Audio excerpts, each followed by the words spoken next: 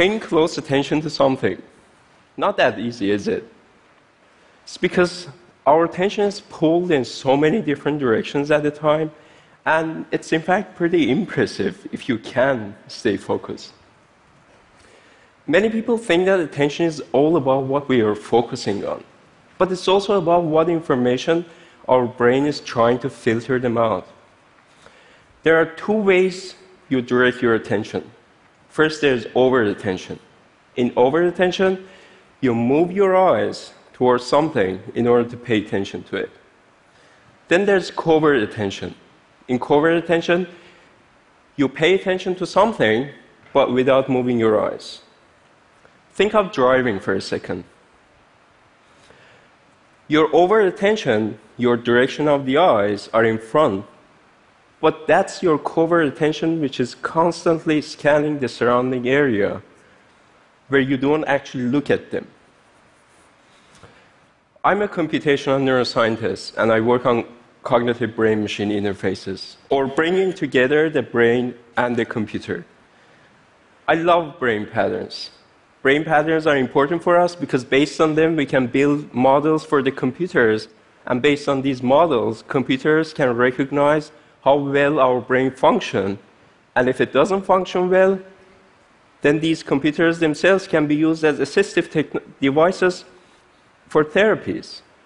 But that also means something, because choosing the wrong patterns will give us the wrong models and therefore the wrong therapies, right? In case of attention, the fact that we can shift our attention not only by our eyes, but also by thinking, that makes covert attention an interesting model for computers. So I wanted to know, what is the brainwave patterns make you look overtly or when you look covertly? I set up an experiment for that. In this experiment, there are two flickering squares, one of them flickering in slower rate than the other one. Depending on which of these flickers you're paying attention to, certain parts of your brain will start resonating in the same rate as that flickering rate. So by analyzing your brain signals, we can track where exactly you're watching or you're paying attention to. So to see what happens in your brain when you pay overt attention, I asked people to look directly in one of the squares and pay attention to it. In this case, not surprisingly, we saw that these flickering squares appeared in their brain signals, which was coming from the back of their head, which is responsible for the processing of your visual information. But what I was really interested to see what happens in your brain when you pay covert attention. So this time I asked people to look in the middle of the screen and without moving their eyes, to pay attention to either of these squares. When we did that, we saw that both of these flickering rates appeared in their brain signals. But interestingly, only one of them, which was paid attention to, had stronger signals. So there was something in the brain which was handling these information. So that thing in the brain was basically the activation of the frontal area. The front part of your brain is responsible for higher cognitive functions as a human. The frontal part, it seems that it works as a filter, trying to let information coming only from the right flicker that you're paying attention to, and trying to inhibit the information coming from the ignored one. The filtering ability of the brain is indeed a key for attention, which is missing in some people, for example, in people with ADHDs. So a person with ADHD cannot inhibit these distractors, and that's why they can't focus for a long time on a single task.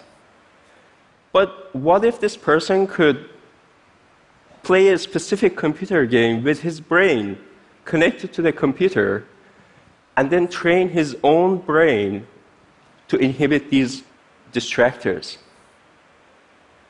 Well, ADHD is just one example. We can use this cognitive brain-machine interfaces for many other cognitive fields. It was just a few years ago that my grandfather had a stroke and he lost complete ability to speak.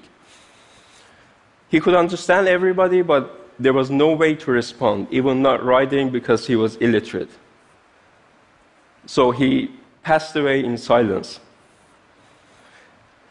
I remember thinking at that time, what if we could have a computer which could speak for him?